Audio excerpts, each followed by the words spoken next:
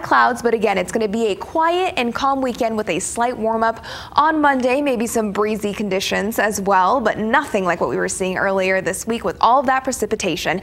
Temperatures across our state, a pretty chilly start to your morning, 26 degrees here in the metro area, and those temps expecting, of course, to go up later this afternoon, and it's going up to a 45 degrees here in the metro area. Southeastern portion of our state warming up slightly more, and of course, the northwestern portion is always slightly colder than what we're usually seeing in the metro. Taking a look at your hour-by-hour forecast, if you have any plans today, seeing those temps starting to go up later on this afternoon. So if you plan on going to any of those events in Civic Plaza, you can see that's what you're going to be expecting today. Southeastern portion of our state, Ruidoso, a high of 51, low of 22 degrees.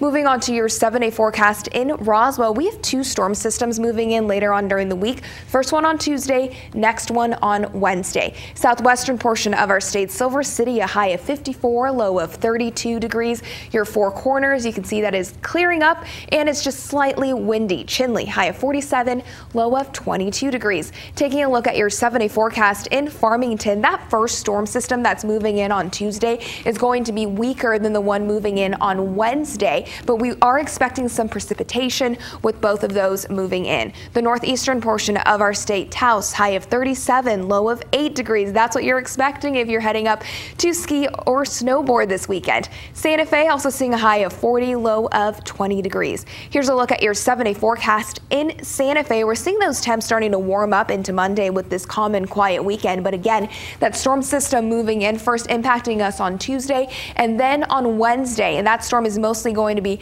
impacting the northern as well as western portion of our state.